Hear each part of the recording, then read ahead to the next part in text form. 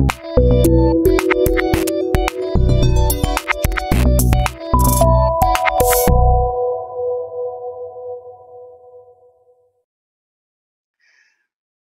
everybody. My name is Julia Borchert from ZDF Digital, and I'm very happy to be part of this symposium and to tell you more about real-time intralingual subtitling professionals in the broadcasting industry.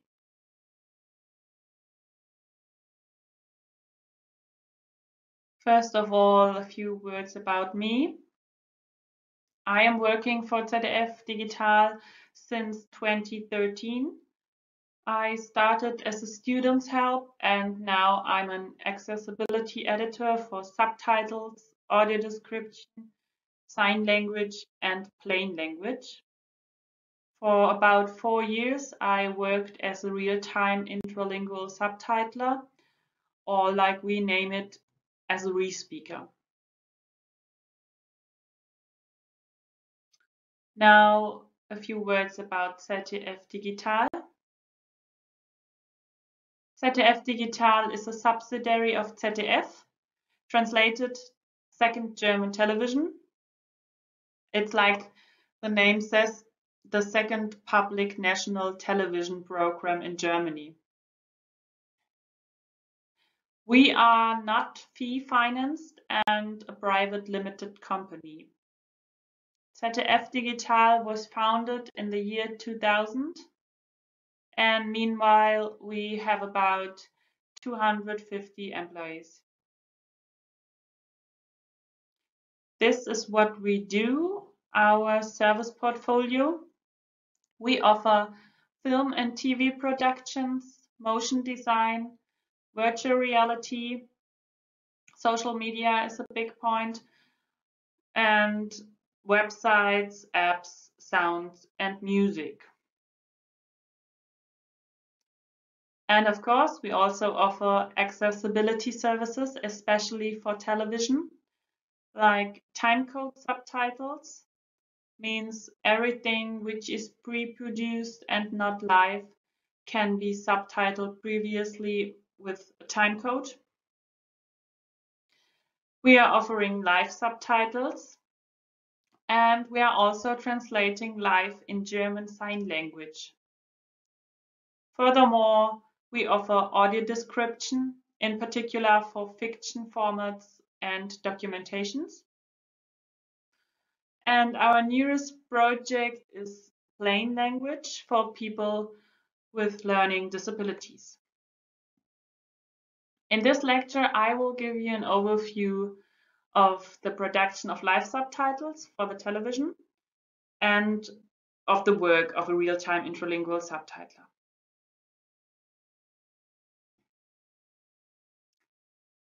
We are producing live subtitles primarily for the news because of the actuality. It is not possible to prepare subs previously, and most of the news are broadcasted live, so it's simply necessary to subtitle them live. Furthermore, we are subtitling different kinds of shows, magazines, sport events like winter sports competitions, Olympic Games, or soccer cups, and so on. And of course, special broadcasts, for example, when something unaccepted happens, like, I don't know, like terror attacks or other incidents. Because especially in those situations, it is very important to reach everybody with information. In the past years, we are producing continuously more. This year, we are at about 200,000 live subtitled minutes.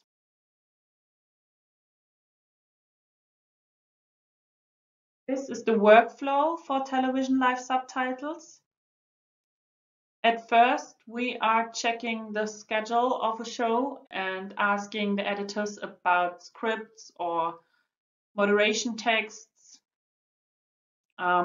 These scripts must be typeset That means the text is adapted to the subtitle guidelines. We are using a software called FAB. And when the videos are available before, the text can be adjusted to the video and to the audio. And then the speech recognition software has to be trained with vocabulary. And finally, when the show starts, everything prepared is transmitted semi-live. That means every single subtitle is sent simultaneously to the audio, and the missing content has to be produced with respeaking. By the way, we are transmitting the subtitles via teletext. So you can choose from the television on a special site, and there are the subtitles via teletext. Yeah, it's important to understand the whole real-time subtitling workflow.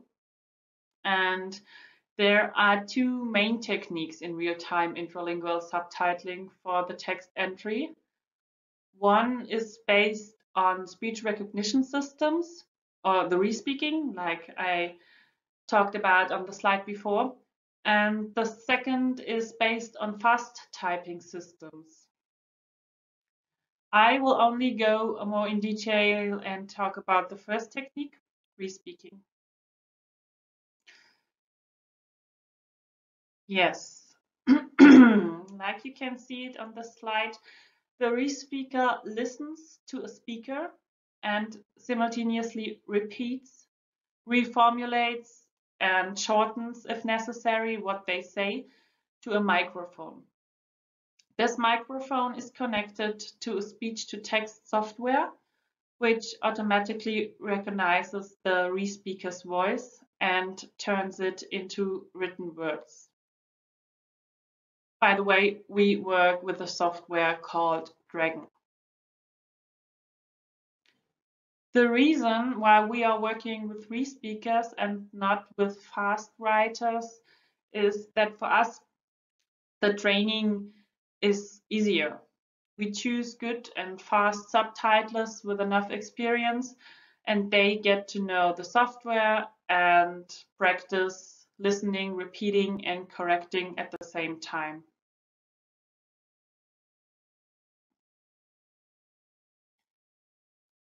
Yeah, when you want to become a respeaker, you have to have following characteristics. Ability to deal with stress and personal resilience is very important as a respeaker, because there is constantly a big time pressure. For sure, it's always live. And furthermore, you have to handle difficult speech styles. I don't know, like a strong accent or a complicated content. That's not easy.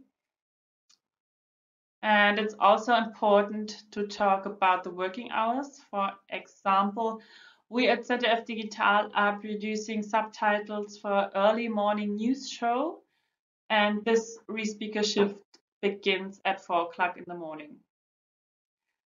This could be very challenging and exhausting, but you get used to it.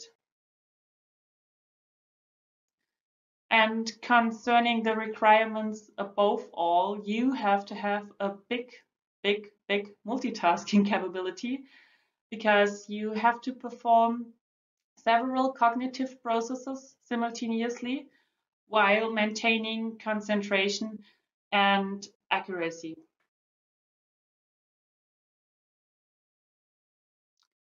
Yes, and to give you a better glimpse, I have got a video for you. Here you can see me in action. And maybe also interesting for everybody who has no experience in respeaking is, like you can see it in the video, that also punctuation has to be submitted to the software. So enjoy watching it. It's very short. Was sie konsumieren und wie ihr Grundumsatz ist. Indem man die Probleme vereinfachen kann, löst man die in der Regel.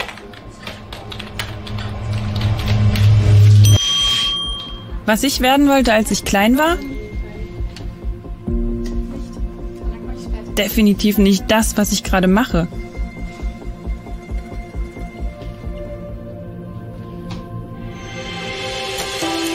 Klar, Traumjobs wie Tierärztin oder Astronaut, aber ganz ehrlich, man will doch nur einen Job, der Spaß macht. Mit netten Kollegen und definitiv keinen langweiligen Bürojob. Eine schöne Runde, Punkt. Es gibt viel zu besprechen, Punkt. Nur für das Protokoll, Punkt. Theresa May hat gestern eine neue Option für den Brexit vorgestellt, Punkt. Ich war entsetzt, Punkt. Erstens über die inhaltslose Substanzlosigkeit. Ich wollte einen Job, der mich fordert. Und ja, der verändert vielleicht nicht die Welt. Aber ich bringe anderen die Welt etwas näher.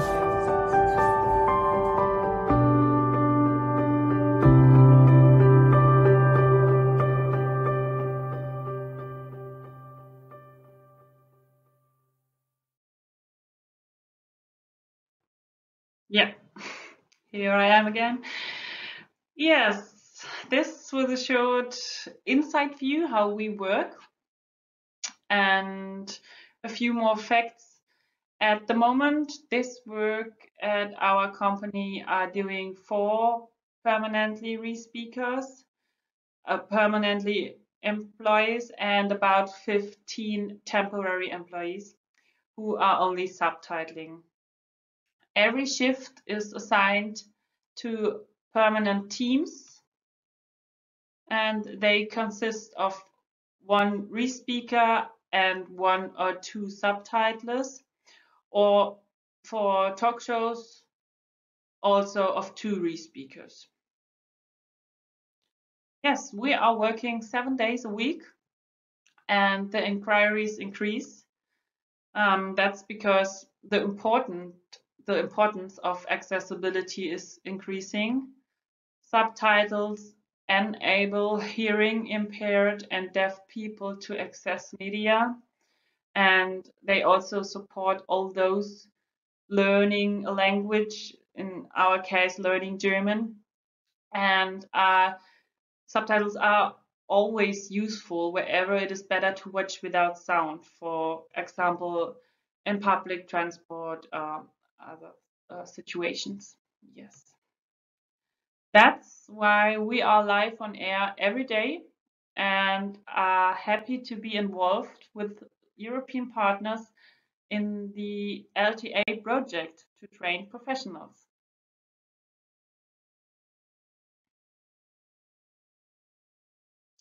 Yes, that's all. I'd like to thank you. Thank you very much for your attention, and when you've got questions, please let me know. And yes, I wish you a nice day. Thank you.